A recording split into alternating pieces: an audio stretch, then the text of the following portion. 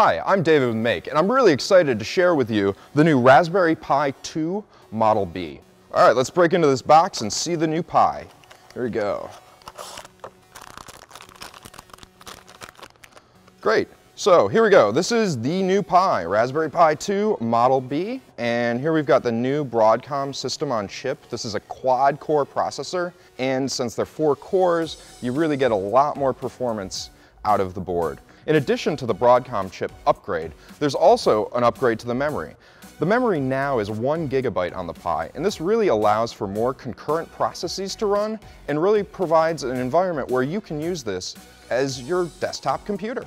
So earlier today I had a chance to run the Pi, and I was actually able to slice an STL file, browse to Make Zine, run GIMP, a photo editing software tool, play Minecraft, and have several terminal windows open monitoring the different cores on the Pi and also the memory usage. I mean, you can't do that on any of the previous Pis, so this is really fantastic. The Raspberry Pi 2 Model B actually has the same form factor as the Raspberry Pi B+, which kind of can get a little confusing when you have both on your desk.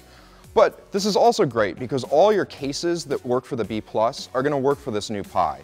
So you really have forward compatibility with some of the accessories. You're probably wondering, do you need different peripherals to run this new Pi? The answer is yes. You need a different power supply.